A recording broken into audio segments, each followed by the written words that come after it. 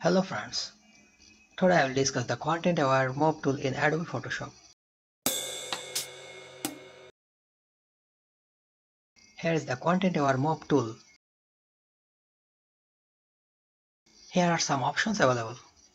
By default it's in mob mode. You can change the structure here. Here is an option named transform on drop.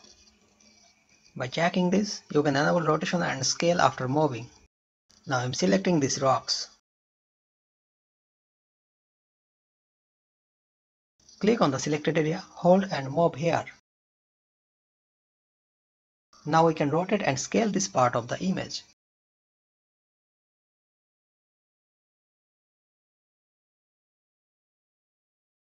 Press enter.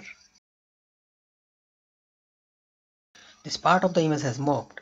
The area filled up automatically left behind. Now I'll change the mode to extend. Now I'm selecting these rocks. Click on the selected area, hold and move here. We can rotate and scale this part of the image.